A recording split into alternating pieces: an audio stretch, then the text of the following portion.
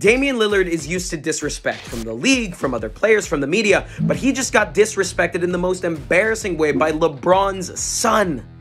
Here's how. By the way, spoiler alert for Space Jam 2. Imagine being one of the league's most lethal scorers, dragging your teammate to the playoffs every single season, putting up stat lines like this every night, and every year you're in danger of not making an all-star team. That's the unfortunate reality of Damian Lillard. And it reached a whole new level of disrespect when Space Jam 2 came out, when Damian Lillard was given a role as one of the movie's villains on a team led by LeBron's son. Pretty cool, right?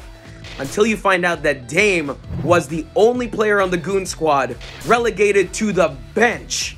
The disrespect for this man never ends. He can't even catch a break in a movie. Someone get this man the respect he deserves.